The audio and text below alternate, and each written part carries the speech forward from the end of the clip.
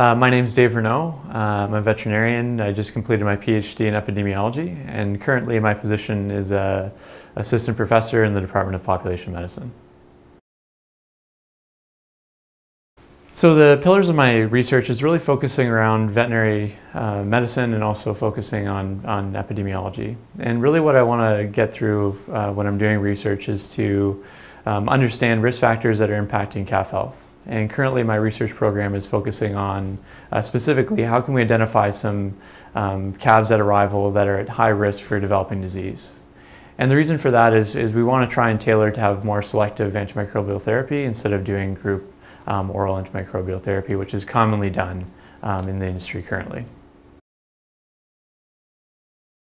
So my research from the National Dairy Study was really focused around male calf management on Canadian dairy farms. So specifically I looked into how well are Canadian dairy producers feeding colostrum to male calves, or how well are they feeding male calves when they're on the dairy farm. And what we found through the research was that the majority of Canadian dairy producers are feeding colostrum to male calves and are doing it quite well. And there is some differentiation in how males and females are fed when they're currently on the dairy farm.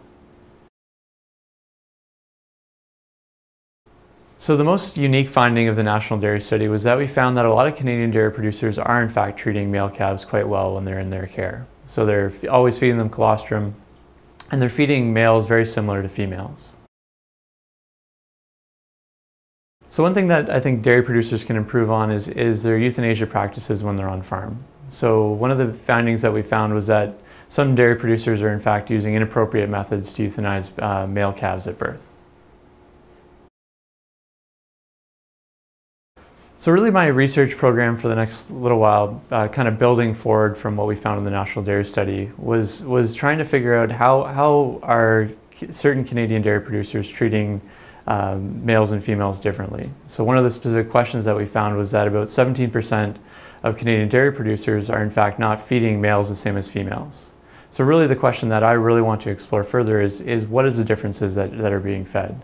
And the reason that I want to explore that is to see if we can feed calves better, can we actually reduce some of the morbidity and mortality that we're seeing in the veal industry and the dairy beef industry, where these calves are destined to go to.